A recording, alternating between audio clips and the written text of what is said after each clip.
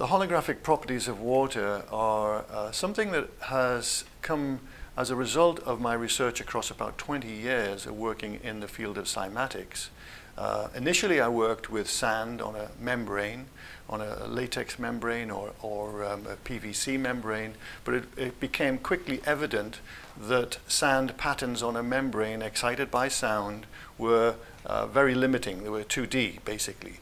So then I moved on to imaging sound in water, and many of the images across many years seem to have a kind of 3D quality.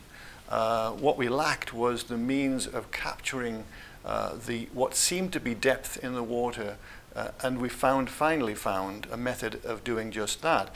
And what we found as a result of that was that sonic compression of water causes areas within the water to refract light. And what this means is, in simple terms, it means that sound structures water in a kind of holographic way. Some people may say it's quasi-holographic, but it still has the essence of holography about it. So when you're seeing some of these beautiful images that appear to be 3D, they actually are 3D.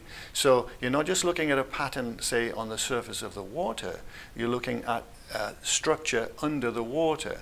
And this has huge implications for medical science and for many other sciences.